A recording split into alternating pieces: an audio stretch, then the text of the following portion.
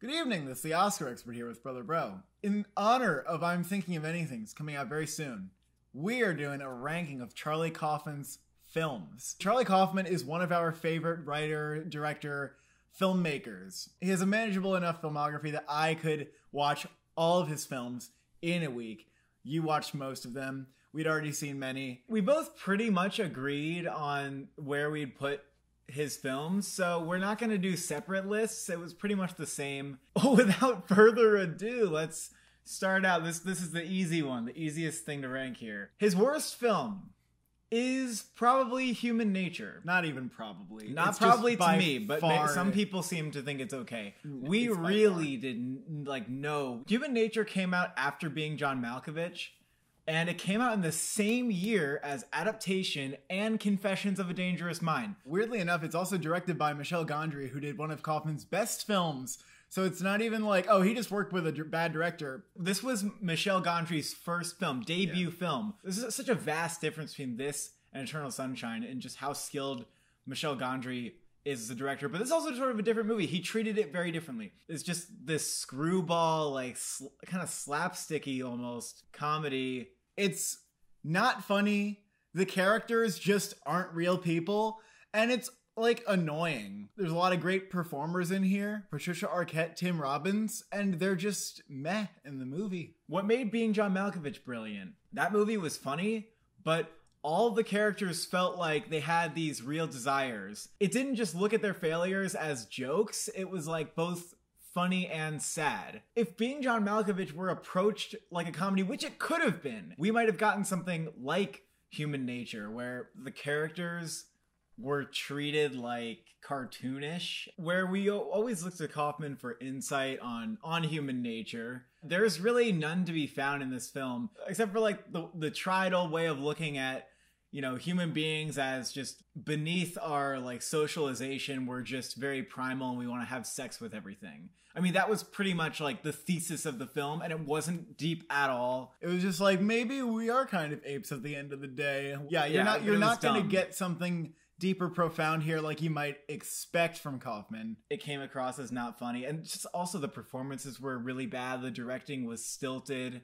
Pretty much at every level of the movie was just kind of a failure. It was just a little bit of a slog to get through, You only watch it for the credit. Moving on from Kaufman's only bad film, Confessions of a Dangerous Mind. This and Human Nature are both films that aren't really considered the Kaufman films. We ignore them when we look at Charlie Kaufman's filmography. Yeah. The film is adapted from a cult memoir written by the game show host and producer Chuck Barris, who made The Dating Show and is notorious for having been the catalyst for trash American TV. He also purports to have been a CIA hitman and killed 30 people. So I guess it's kind of trying to put those together and glean some sort of insight from them, his depraved mind, and then also how he influenced television.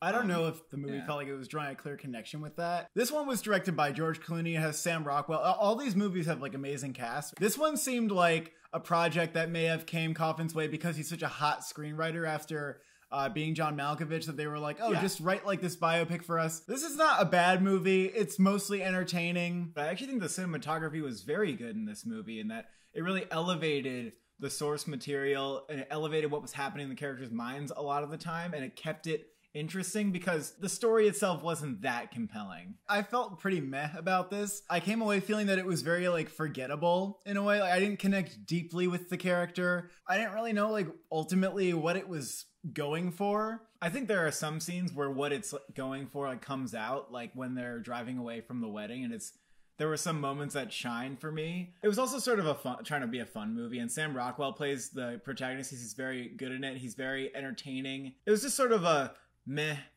to good biopic. And it's the least Kaufman-esque movie. Yeah, absolutely. This one, you cannot tell it's really written by him. And moving on from these two, I would say I would not watch either of these again. Everything else above this, not only would I watch it again, but I think they're all great movies. We both agree that Adaptation is maybe the one that has a couple of points that prevent us from fully embracing it, but nonetheless is a very good film. It's about Nicolas Cage, who's a struggling screenwriter, playing a character named Charlie Kaufman, who's struggling to adapt a book based on orchids. And you get the sense that the movie he was supposed to make was literally an adaptation of this book, and what he ended up making was a film about himself adapting the book. It's just so innovative. And also, Nicolas Cage has a twin. So there's like Charlie Kaufman and there's Donald Kaufman, who doesn't exist in real life.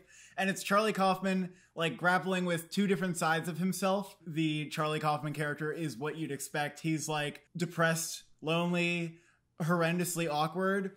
And his brother is like kind of dopey and carefree. He's able to write script ideas that Charlie thinks are stupid and dumb and generic. Or he's selling but out. They're actually like very successful. This is a movie about the making of its own screenplay. You get the sense that Charlie Kaufman, when writing this movie, was just like, he knows how to sell out and just get a screenplay out there, but he's so obsessed with like maintaining integrity into his screenplay. And so eventually, what does he do? He writes about the only thing that he can think about while writing the screenplay itself. Of course, this could have been like a dumb film school project where you're like, ooh, I'm very interesting, I'll put myself into it. If you criticize it for being self-indulgent, you're just like missing the point. I mean, that's the point of the movie, isn't it? And then you're not missing the point. I think this movie is really like fun to watch because you have to pay attention to like two levels. Because on one hand, you're watching the story, but then on the other hand, you can't help but to be made aware of the fact that this is about the process of its own making. The performances are fantastic all around. Like Nicolas Cage, if you think he's like a goofball, not good actor, like after this movie, you'll know that he's actually a very good actor. And Meryl Streep and Chris Cooper give excellent performances as well. The film was nominated for SAG Ensemble. Streep and Cage were nominated, and Chris Cooper won a supporting actor Oscar, and the movie was nominated for screenplay. It was close to getting Best Picture and Director, and it didn't. And who was nominated for screenplay? Charlie Kaufman and Donald Kaufman. And yeah, Charlie Kaufman literally got 2 Oscar nominations. No, he didn't actually get 2 nominations. But if you look on IMDb, it shows 2. He got the credit on the nomination for it being written by himself twice. It's this really interesting commentary on screenwriting in general, yeah, which is that the screenplay needs to cater to what the audience wants to get. Like, we want to glean some kind of meaning from it. So if he's struggling with, oh, life is meaningless, like there are no real endings, then we wouldn't actually enjoy the film.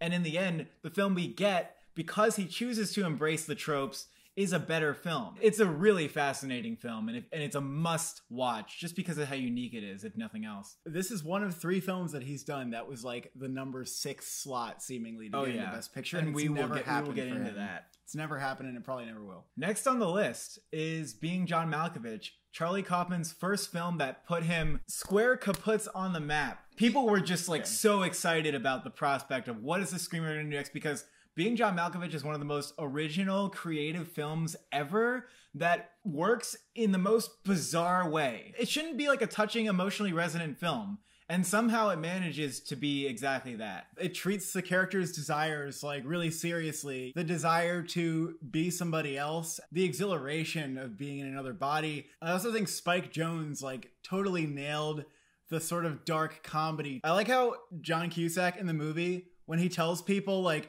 there's a portal in the office that goes into John Malkovich's head, and Catherine Keener's just like, that's weird. She doesn't say, like, no, there's not. That doesn't make sense. There's a lot of ways in which some elements of the story, like, don't make any sense and are very far removed from reality, to the point where it's, like, science fiction. Even the way that the characters behave sometimes, like, Spike Jonze made it make sense instead of making it feel like ridiculous. I think in a way this film could have been a Human Nature if it was in the wrong hands, and kudos to Spike Jonze. He really nailed adaptation and Being John Malkovich. The characters in the film are just very despicable as well, and I was like wondering why I cared about them getting what they wanted. And so it's just strangely compelling. Like, he wants to have sex with this girl that he met at work so bad that he's willing to like be a complete monster to his wife. The conclusion of the film, like the character's fate, is just so morbid and darkly comic and sad. It was just the perfect ending. It's also just like such a surprising movie where at every turn it's just like doing something new and exciting, exploring new possibilities within its own world. The film was a fucking roller coaster too. It is just a superb screenwriting feat, I think. This was nominated for 3 Oscars, director. It got director, screenplay, and supporting actress for Catherine Keener. Cameron Diaz actually came pretty close. This close to missing picture. Just missed picture. It got PGA, DGA, SAG Ensemble.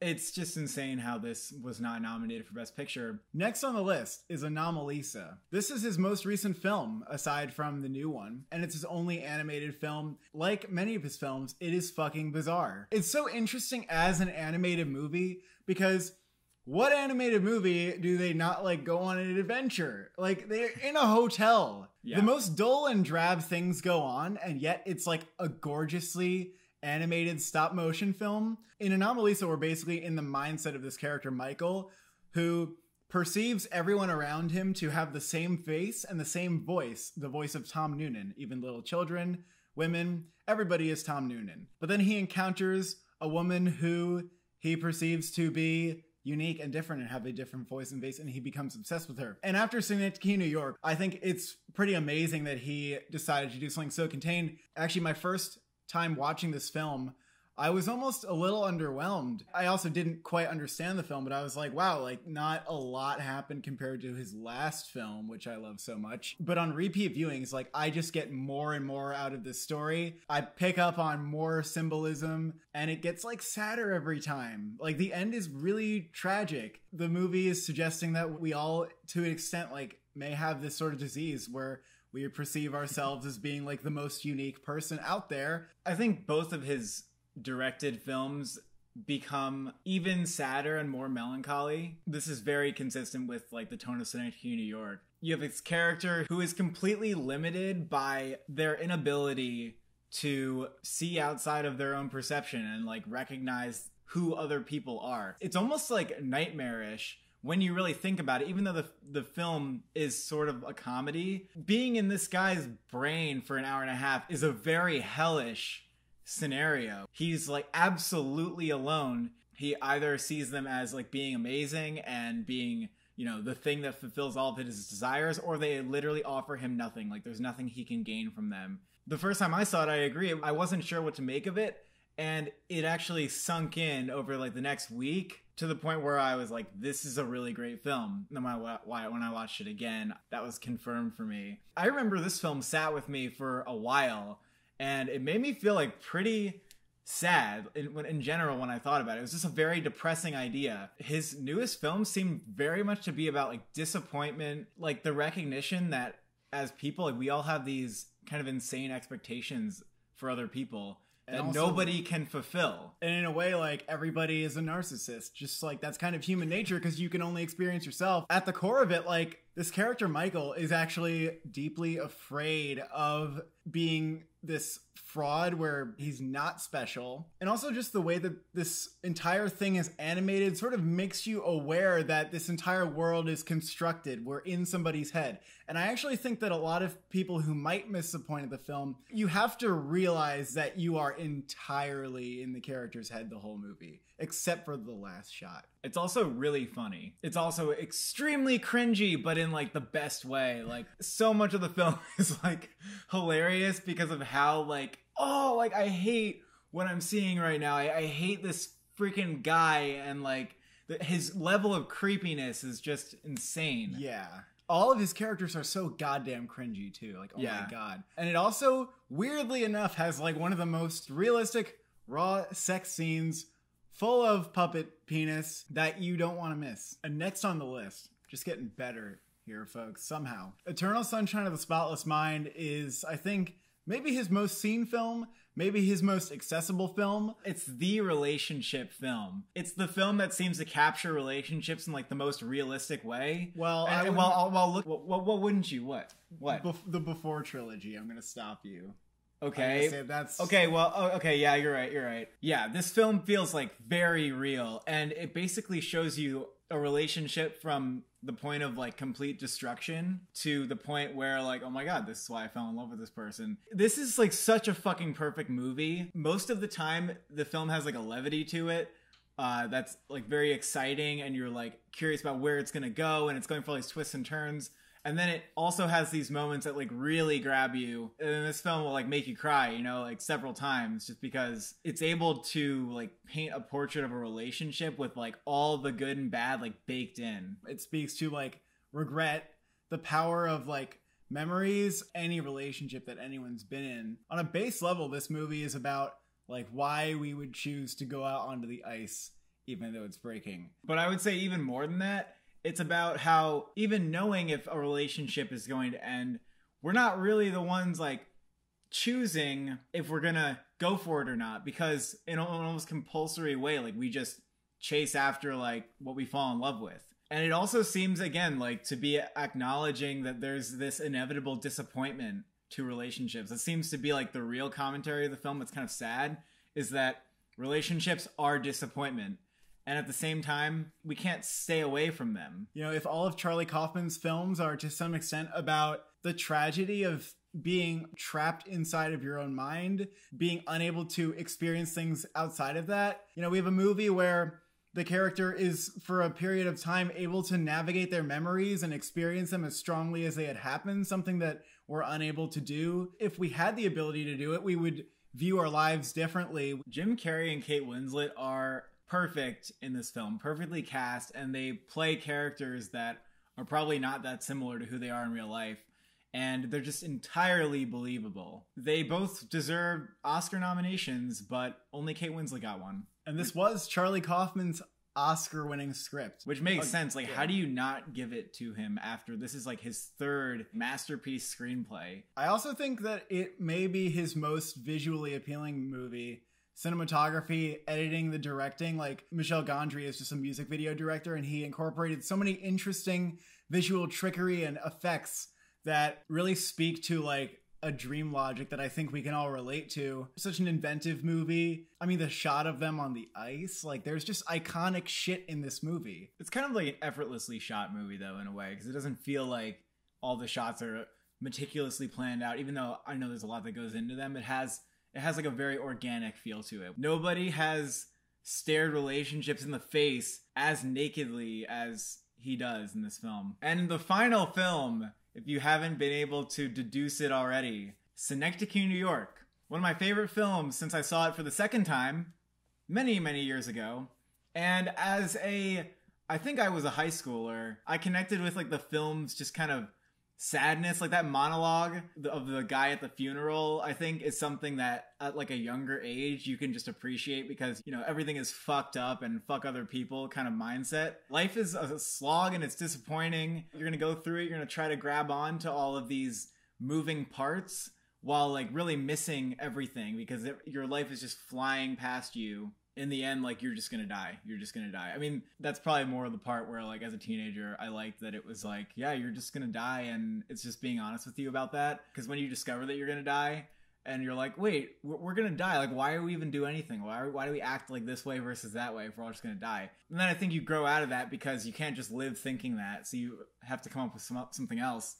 But watching it now, I don't think it's as much of a cynical movie as it initially appears to be. Like, yeah, it's one of the most depressing movies I've ever seen. At the same time, there's so many places in the film where it's critical of the protagonist for not having done something that they actually could have done. There are many choices and threads in the film where this character could have turned his life into something better, and he never does until I think one moment towards the end, and then he realizes, like, my God, I haven't been living my entire life. And at the same time, he's still sort of like the sad sack who is trapped. In the second half of the movie, it's really about someone who has been so disappointed with life that the only thing that they can think to do is to reconstruct their life in this play. The character wins a MacArthur grant and is therefore able to do, like, you know, whatever they want with infinite money. And they spend like the rest of their life creating this play that they think will provide clarity for like the meaning of what it all was. But the character spends so much time attempting to deconstruct their life that it becomes this infinitely impossible task. It's almost a dangerous but like very alluring part of the creative process for many writers. If one does try to find meaning in their own lives, like through their writing, they can rabbit hole into their brains and stop kind of living on the outside. Everything is kind of amounting to, you know, what am I going to make of all this stuff that's happening?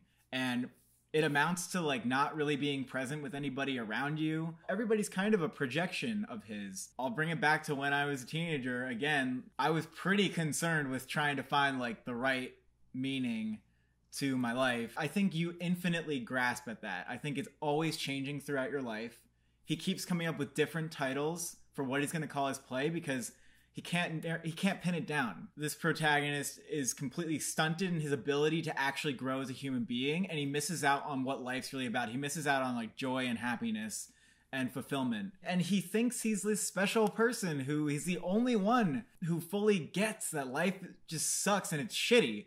But everyone around him, their lives suck and they're shitty. It's like pretentious of him to even assume that about other people. And I think that's something we can recognize in ourselves. Like, watching this film can be a very hard look in the mirror for some of us at how we're living our lives or how we're neglecting others around us. Every time I watch it, it gets better. Things I don't pick up on in individual scenes. There's scenes that resonate even more. Like Philip Seymour Hoffman's performance just grows. It's like my favorite performance of his. His directing of the performances is magnificent. Kind of like Anomalisa, we are in the mindset of a character who is so self-obsessed. There's even a character who literally just exists to follow this character around. And every time I watch this movie, I realize how many shots Tom Noonan is actually in the first half of the film. It speaks to this weird feeling that Charlie Kaufman is, I think, saying that we all have, where we think that like somebody is spectating us. There's a fear that everything we're doing is just going to disappear once we're gone. Like, we want to be seen. We want others to like know our experience because it's all we have. It's a really sad, emotional film. Yeah, just sit with the credits and like listen to the lyrics of Little Person and do the same in Anomalisa. Sit there and just feel that like sadness and let it wash over you. That's how you experience this film. Exactly. This film received very like mixed reviews when it came out. It seems like every year it goes on, there are more and more people who are jumping on the Synecdoche, New York as a masterpiece train. Roger Ebert called it the best movie of that decade. I think you won't get the most out of any of his great films if at the end you can't see how you're staring into a mirror of yourself. He's almost like putting himself on the line for all of us to see what we're all like on the inside. He's really like bearing all of the ugliest parts of who we are, how we see ourselves, how we see the world around us. We just really have to thank him for doing this for all of us. I have my expectations very high for I'm Thinking of Ending Things. I'm planning on watching it more than once, not even entirely expecting to get it on the first viewing. So gotta make sure that before I go into filming the review or an analysis, which we also really want to do, we want to do a separate analysis, I want to make sure that I understand why it's a masterpiece and that I'm not dismissing anything that he has to say. I'm just incredibly hyped for it. Better like it or I'm going to be pretty upset at myself. Thank you for watching. Thank you for subscribing. What's your favorite Charlie Kaufman movie?